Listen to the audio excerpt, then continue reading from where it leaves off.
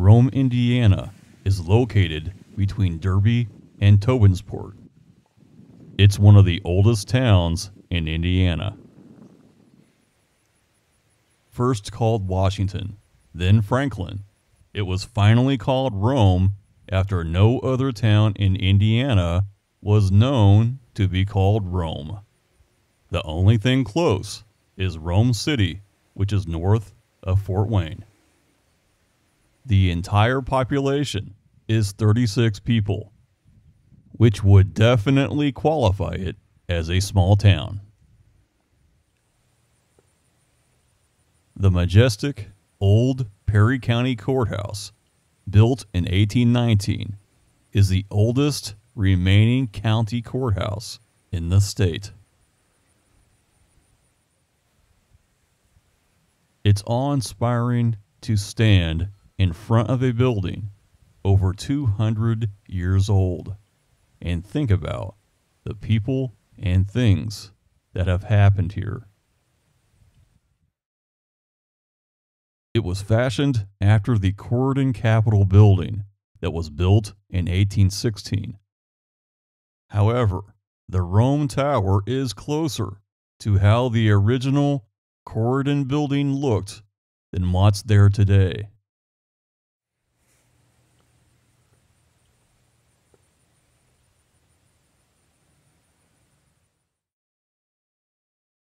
The Perry County seat was moved to Cannleton in 1859.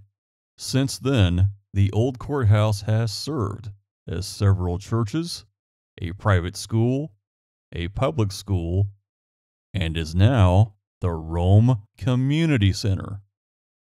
In good weather, the grounds are used to show movies. To me, it's something special to find a 200-year-old building that was so well built that it's still being used after 2 centuries. They don't make them like they used to. There's been many great floods since the 1800s. There are thus no other historic buildings to be found along the waterfront. However, you'll be glad to find public restrooms, as there are no others for many miles. Be advised that the main road goes straight into the Ohio River without much warning. I guarantee it will ruin your whole day. Just across the river is Stephensport, Kentucky.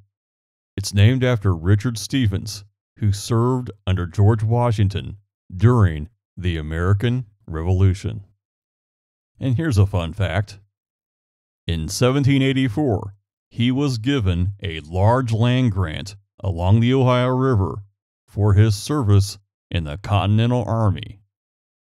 15 years later, in 1799, he was the wealthiest landowner in Breckinridge County, owning a plantation and about 150 square miles. You heard right, 150 square miles. Stephensport was named after him in 1803. As Rome is so remote and quiet, it's a popular place for RVs and camping. A place to put your boat in the water and let the world float by. And that really is what it's all about. Rome, Indiana, a hidden gem along the scenic Ohio River. Picture-worthy, historic, and waiting for you.